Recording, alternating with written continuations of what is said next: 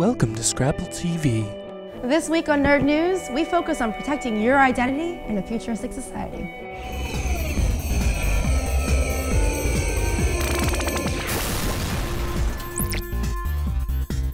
Japan's National Institute of Informatics is currently developing the first pair of glasses which prevents facial recognition by cameras. Currently, photos taken without people's knowledge can violate privacy. With the emergence of social networking, photos may be posted online along with metadata, which includes the time and location. However, by wearing this device, you can stop your privacy from being infringed upon. The privacy visor they have developed uses 11 near-infrared LEDs. The lights from these near-infrared LEDs can't be seen by the human eye, but when it passes through a camera's imaging device, it appears bright. The LEDs are installed in these locations because a feature of face detection is that the eyes and part of the nose appear dark, while another part of the nose appears bright. By placing light sources, mostly near dark parts of the face, we've succeeded in canceling face detection characteristics, making face detection fail. Compared with previous ways of physically hiding the face, this technology can protect privacy without obstructing communication. Because this system utilizes the difference in spectral sensitivity between human vision and imaging devices, another method is needed for cameras that aren't affected by infrared light. They are currently researching a visor that doesn't use electricity, but uses reflective material. This makes light from outside look white. That pattern breaks up the feature used in face detection, and it's also very cheap to produce.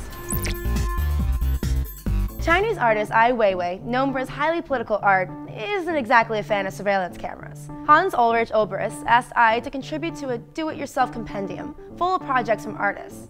Ai designed an anti-surveillance camera apparatus made from everyday objects. His design is centered around a can of spray paint. Paint is highly accessible, inexpensive, and effective.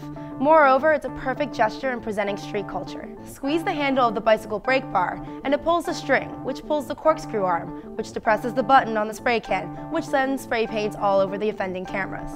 Simple, huh?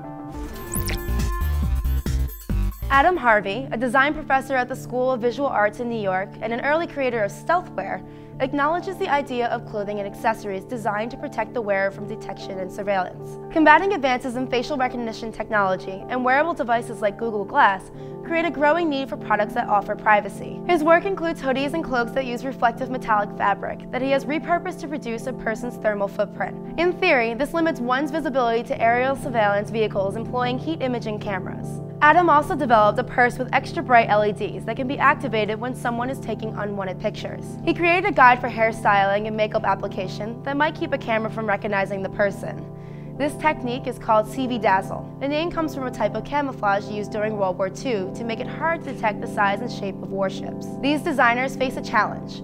Although technology has inspired new fabrics and materials, high-tech fashion of any kind has yet to really take off. Most of Mr. Harvey's designs are still concepts, and hopes that awareness of his designs might empower you to control your identity a little bit more.